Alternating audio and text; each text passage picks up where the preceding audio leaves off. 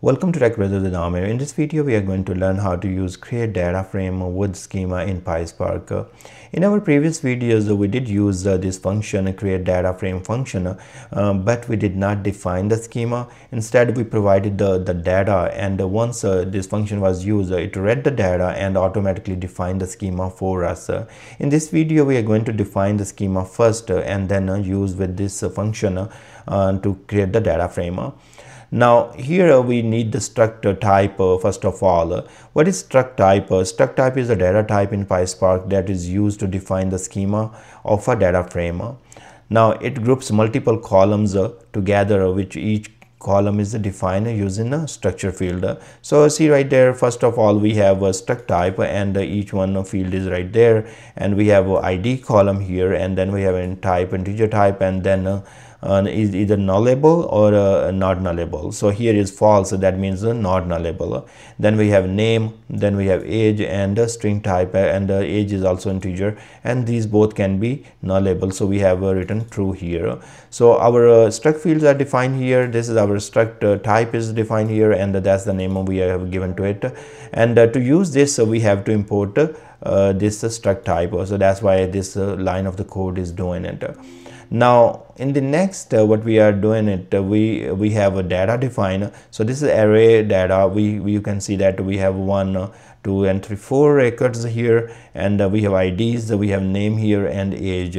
If you see, I have put the none here in one of the field, and none mean in null in PySpark. So you don't write null that we do in the SQL, but here in the PySpark you will be using none, that will be equal to the null.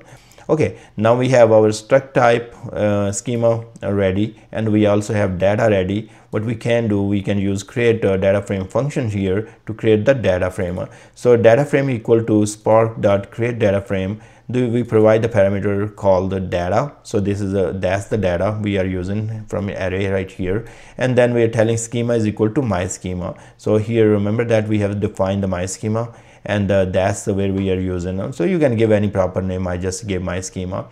Now here once the data frame is created, we are showing data frame. So and then at the end we are also using the print schema to see the schema.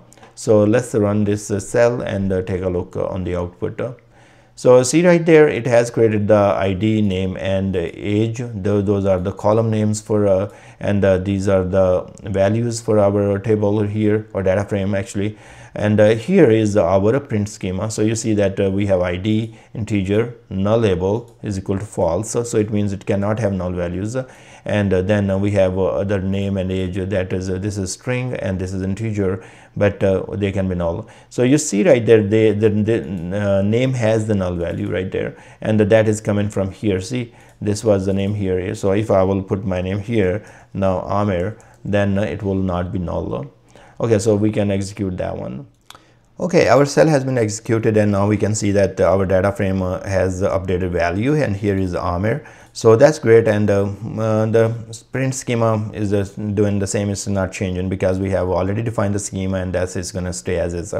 Now let's experiment a little bit more and see what happened. Let's say if I have defined the schema, I said ID, name and age. These are 3 columns I need, and now this cannot be null. So in case if I will try to put none here in this ID and execute my cell, it's gonna throw me error, and it's telling me, hey, guess what, you want to create the schema, and here is the error. This field is not nullable, but you got null. So that's good. I mean, I'm getting this information right there. It's a little highlighted as well, so that is helping me to in the debug process. Now it brought me here. That's where the error happened. So you know, so kind of you know that, but actual error is right here in the data. So but it tells you, like, when it is trying to create the data frame, that's where it is getting the error, and you can fix it by even making it nullable, or you know, you can fix your data. So let's fix the data here. And now one more thing, let's say if I remove one column from here. Now instead of 3 columns, we have 3 columns, ID, and I'm going to reject this one. We have ID, name and age. In the first row or the array value, I just remove the age. So let's see if we rerun what error we get. I just want to make sure you understand this. When you are creating the data frame and you have defined the schema and its values are not there, what type of error you will get. So here is the length of the object 2 does not match with the length of the fields 3. So remember that here we have fields 1 field, 2 field and 3 fields, and here we have only 2. That's what it is telling us. So it is also helping us kind of, hey, it didn't show actually highlight this one here, but it's showing the data, like which is problem. So let's see if it gives you, if name is non-null. Okay, this give more details, but anyways, that's what you need to take a look on the data. So fix your data and then you will be just fine. If you execute back, it should be good. Now you can see that we have data frame with the column names, and the data types are also shown by the print schema. I thank you very much for watching this video. Please subscribe my channel, and I will see